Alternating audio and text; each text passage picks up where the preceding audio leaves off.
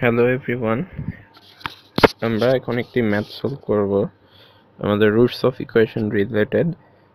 এখানে কোয়েশ্চেনটি হচ্ছে যে using bisection method determine the drag coefficient C needed for a parachute of mass m equals to 68.1 kg to have a velocity of 40 meter per second. এই c কিন্তু আমাদের এই নিচে ইকুয়েশনে দেয়া আছে, m এর ভ্যালু আসলে নিচে ইকুয়েশনে কিন্তু আমাদের দেয়া আছে, এখানে বসালেই হবে।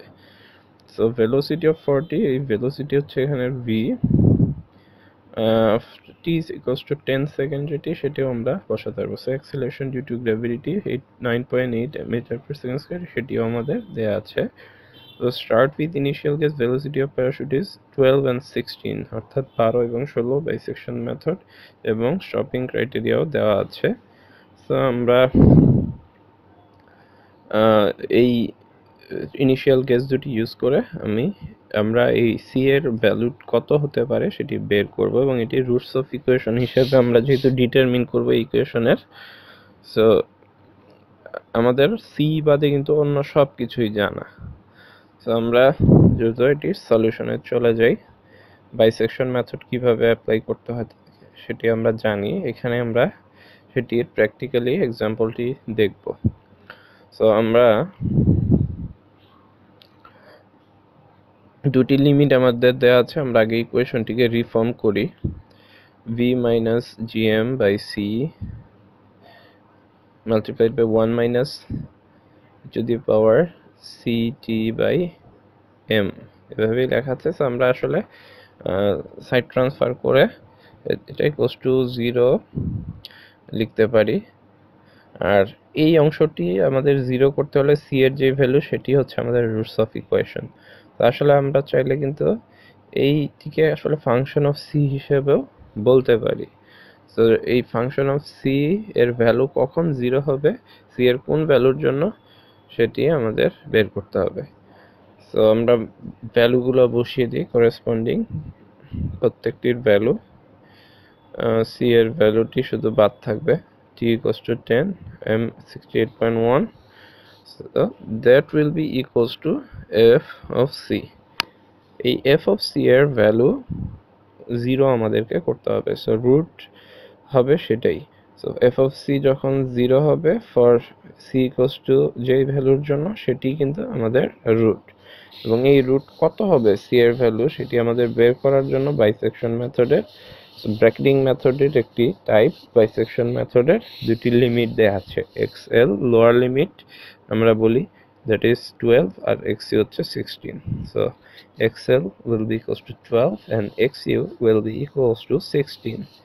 এই দুটি আমাদের আপার লিমিট লোয়ার লিমিট দুটির মাঝামাঝি আমাদের রুটটি আছে, এটি বলা আছে। তো সেটি আমরা xl xu এই দুটি আমরা চেক করব। আসলে xt হচ্ছে আমাদের এই c এর সাবস্টিটিউট হিসেবে আমরা ইউজ করছি, c বলতে আসলে x বোঝানো হচ্ছে।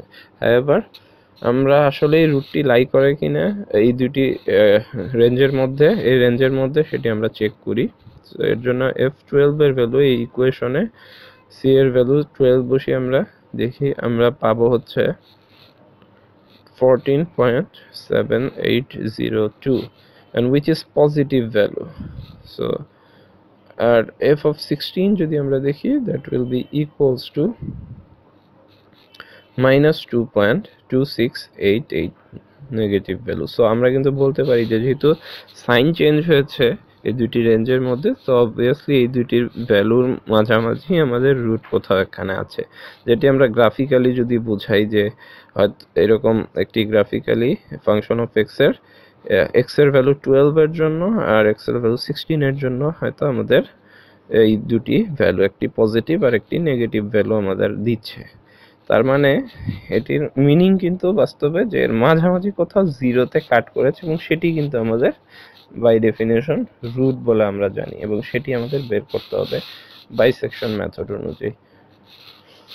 তো আমাদের বাইসেকশন মেথড আমরা অ্যাপ্লাই করতে আমরা এখন একটি টেবিল তৈরি করতে হবে আমাদের ক্যালকুলেশন করে সুবিধার্থে। তো আমরা টেবিলটি তৈরি করে ফেলছি। এই টেবলে আমরা প্রত্যেকটি ট্রায়াল এবং ট্রায়াল দেওয়ার পর আমাদের এরর ক্রাইটেরিয়ার সাথে চেক করে করে দেখব যে আমাদের যেই এক্সপেক্টেড ক্রাইটেরিয়া সেটি ফুলফিল করে কিনা। সো ফার্স্ট আমাদের হবে ইটারেশন কলামটি, এরপরে আমরা x lower limit XL use করব, আরেকটা হচ্ছে এক্স ইউ আপার লিমিট, এবং এখান থেকে বাইসেকশন মেথডে এক্স আর বের করে আমরা আরেকটি কলামে চেক করব এফ এক্স আর এর সাইনটি কি, এই চিহ্নের উপর ডিপেন্ড করে নেক্সট ইটারেশন, এবং ফাইনালি অ্যাপ্রক্সিমেট এররের পার্সেন্টটি রিলেটিভ পার্সেন্টেজ এররটি বের করব আমরা, যেখানে স্টপিং ক্রাইটেরিয়া 0.5% দেওয়া আছে। তো প্রথম ইটারেশনের জন্য এক্স এল এক্স ইউ আমাদের 12 এবং 16 আমরা জানি, আর এক্স আর বাইসেকশন মেথডের এক্স আর অর্থাৎ নেক্সট স্টেপে যাওয়ার জন্য যে এক্স সেটির ফর্মুলা হচ্ছে average of lower limit and upper limit. So এটি আর কিছুই না, সেটি হচ্ছে X L plus X U divided by 2। So এই এর মাধ্যমে আমরা প্রত্যেকটি এক্স আর ইটারেশনে বের করতে পারি। এখানে সেটি হবে 14, এবং এররটি আমরা প্রথম ক্ষেত্রে কোনো এরর পাবো না যেহেতু প্রিভিয়াস কোনো অ্যাপ্রক্সিমেশন নেই, কারণ আমরা জানি পার্সেন্ট রিলেটিভ অ্যাপ্রক্সিমেশনের ফর্মুলা হচ্ছে কারেন্ট অ্যাপ্রক্সিমেশন মাইনাস হচ্ছে আমাদের প্রিভিয়াস যে approximation, that is previous approximation divided by current approximation multiplied by 100% হচ্ছে আমাদের এটা যদি আমরা অ্যাবসলিউট ভ্যালু নিতে চাই তাহলে মডুলাস দিয়ে 100%, সেটি হচ্ছে আমাদের percent relative approximate error. So এটি আমাদের করতে হবে। তো আমাদের এখানে কিন্তু আসলে ট্রু ভ্যালু বের করার কোনো উপায় নেই, সো এর জন্য আমাদের অ্যাপ্রক্সিমেট রিলেটিভ পার্সেন্ট এররটি বের করতে বাধ্য করা হচ্ছে। এই ইকুয়েশনের কিন্তু অ্যানালাইটিক্যালি আমাদের সলিউশন জানা নেই। However, সো এখানে এক্স আর এর আমার প্রিভিয়াস এক্স আর নেই, সো আমরা ইয়ে পার্সেন্ট আমরা ইউজ করিনি। সো আমাদের সাইনটি দেখতে হবে এফ এক্স আর এর। ফার্স্ট ইটারেশনে আমাদের এক্স আর চলে এসেছে 14, সো এফ 14 এর জন্য আমরা ভ্যালুটি দেখব কি।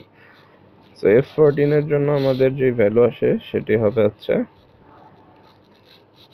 আমরা যে ফাংশনটি তৈরি করেছি সেখানে সি এর ভ্যালু 14 বসিয়ে যদি দেই ক্যালকুলেটরে, তাহলে আমরা ভ্যালুটি পাবো f14 will be equals to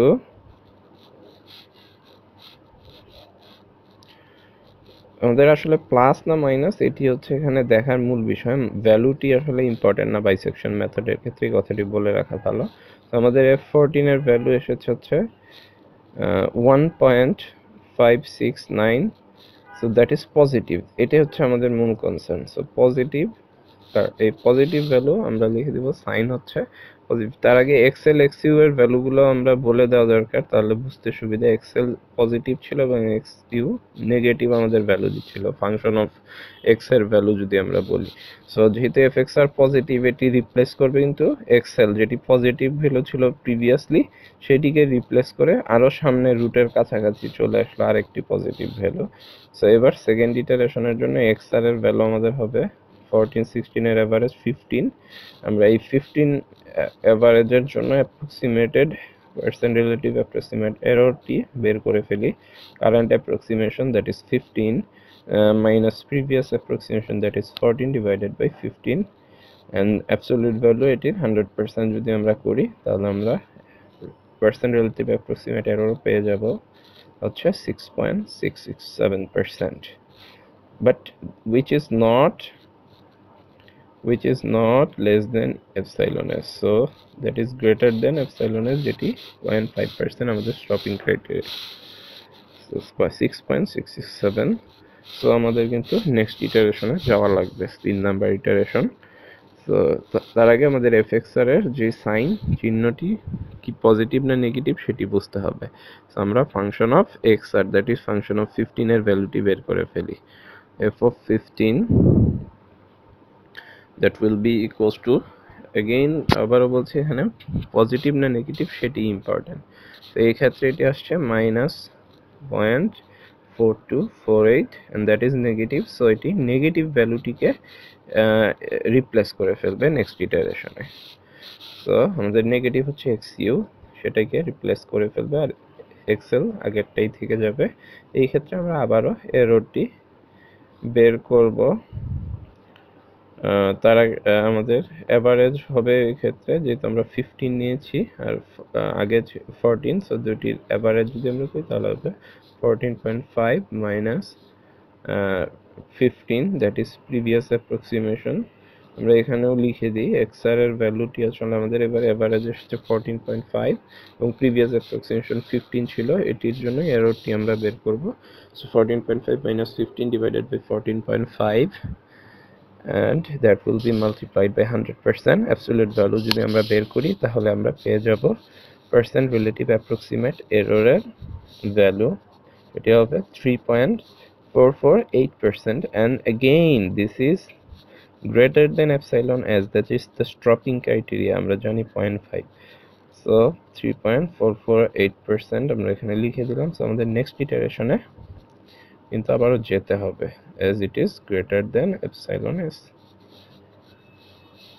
so next criteria যদি যাই, আমাদের নেক্সট এফএক্সআর হবে হচ্ছে এফ এর 14.5 এর ভ্যালুটি আমরা আগে দেখতে হবে এটি পজিটিভ না নেগেটিভ। এটির ভ্যালু আসে 0.5523%, দ্যাট ইজ পজিটিভ। সো 14.5 এটিকে আমরা সাইন হিসেবে লিখলাম, পজিটিভ সাইন। সো এটার 14 কে রিপ্লেস করবে, যেহেতু এটির পজিটিভ ভ্যালু এক্সেল প্রিভিয়াস ছিল 14, সেটি রিপ্লেস করে 14.5 এবং আপার লিমিট 15, যার অ্যাভারেজ হচ্ছে 14.75 এই ইটারেশনে। এর জন্য আমরা এখন পার্সেন্ট রিলেটিভ অ্যাপ্রক্সিমেট এররটি বের করে ফেলতে পারি। এক্ষেত্রে পার্সেন্ট রিলেটিভ অ্যাপ্রক্সিমেট এরর হবে হচ্ছে আমাদের এখনের কারেন্ট অ্যাপ্রক্সিমেশন 14.75 থেকে 14.5 সাবট্রাক্ট করে ডিভাইড করতে হবে 14.75, দ্যাট ইজ কারেন্ট অ্যাপ্রক্সিমেশনকে। এটির অ্যাবসলিউট ভ্যালু যদি আমরা নেই আর মাল্টিপ্লাই করি 100% দিয়ে, তাহলে আমাদের পার্সেন্ট রিলেটিভ অ্যাপ্রক্সিমেট এরর আসবে হচ্ছে 1.695%, which is again greater than epsilon s, that is 0.5%. Stopping criteria হচ্ছে still বড়। সো আমরা এখানে এররের ভ্যালুটি লিখে দিই 1.695%, and that's why আমাদের কিন্তু আবারও নেক্সট স্টেপের জন্য সাইন বের করতে হবে এফ অফ এক্স আর এর। সো এক্স আর হচ্ছে 14.75, এটির সাইন কি হয় ভ্যালুর সেটি আমরা দেখি।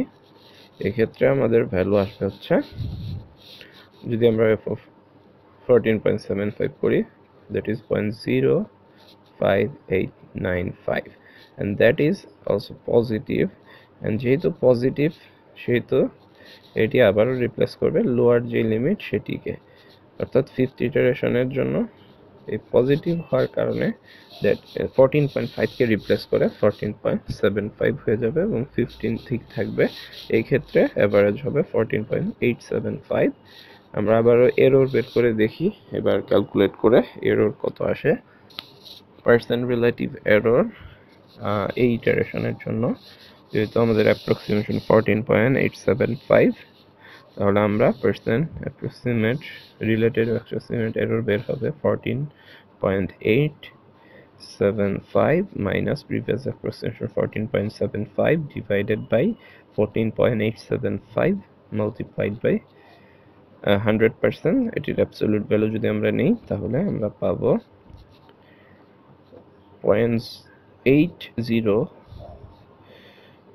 0.8403%, which is again greater than epsilon s, stopping criteria 0.5% হচ্ছে এখনো বড়। সো আমাদের নেক্সট ইটারেশনে আবারও যাওয়া লাগবে। সো আমরা এরর ভ্যালুটি বসিয়ে এখন সাইন বের করে ফেলি 14.875 এর জন্য। সো এফ অফ 14.875 যদি আমরা বের করি সেটির ভ্যালু আমরা পাবো,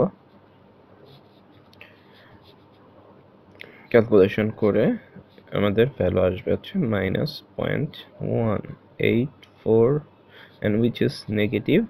সো এটি নেগেটিভ ভ্যালু অর্থাৎ এক্স ইউ আপনার যে লিমিট সেটিকে রিপ্লেস করবে।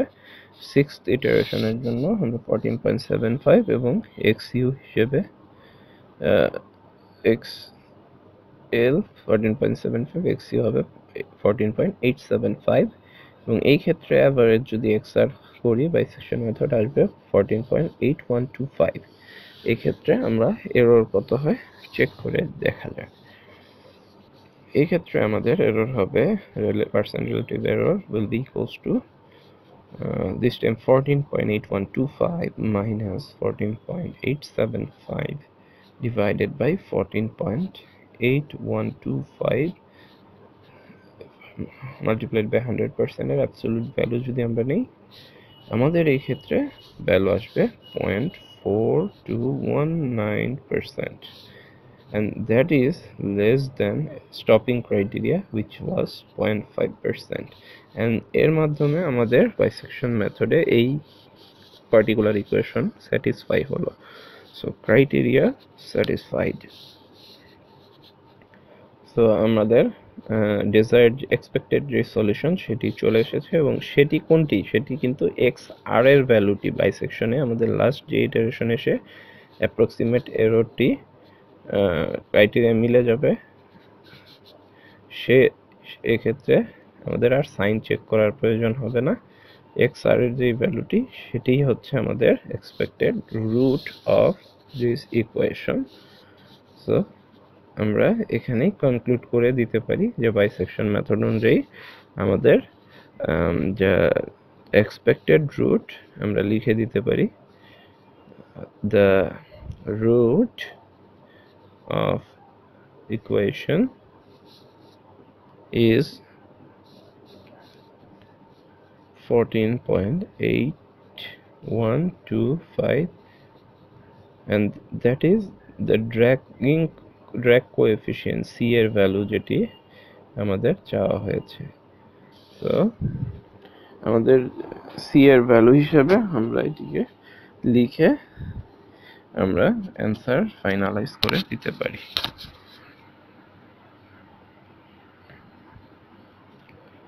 সো এক্ষেত্রে আমরা কনক্লুড করব যে আমাদের ড্র্যাগ কোএফিসিয়েন্ট সি হচ্ছে 14.8125। সো এক্ষেত্রে ড্র্যাগ কোএফিসিয়েন্টের কোনো আসলে ইউনিট নেই। এই ধরনের ম্যাথে যদি ইউনিট থাকে ফাইনালি ইউনিটটি লিখে আমাদের কনক্লুড করতে হবে। বাইসেকশন মেথডে আরও কিছু লিমিটেশন আছে, যদিও সহজ, আমাদের এই জিনিসগুলো জানলে অ্যাপ্লাই করতে সুবিধা হবে। হ্যাঁ, থ্যাংক ইউ।